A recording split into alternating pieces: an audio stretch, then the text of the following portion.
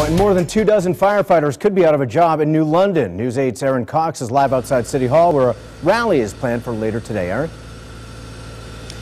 Actually, Jeff, firefighters are going to rally this evening. It's the second time they're going to go before the city council to try and save those 25 jobs. Now, back in June, there was a very public announcement that the union had reached an agreement with the city, but then the city council failed to ratify that agreement. Now they're coming back with a second deal.